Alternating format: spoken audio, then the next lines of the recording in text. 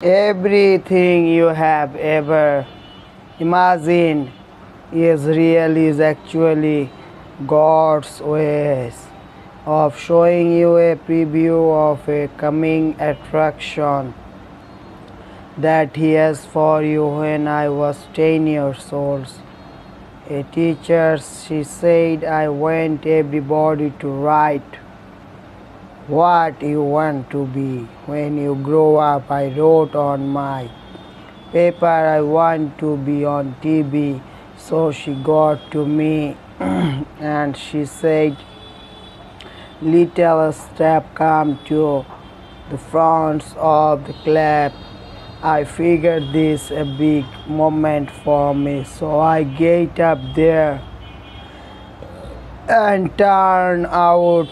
She called me to the front of humiliate me.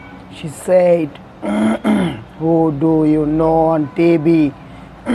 Who in the school ever been on TV? Why would you write such things on your paper? She finally looked at me and said, and look at you standing there, you cannot even talk. So I sent her a flat screen TV.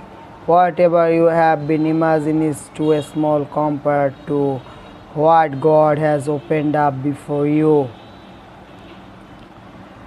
Before you, it is massive, it's huge, it is simply an opportunity. You cannot measure it with a stick. You cannot put it in a computer.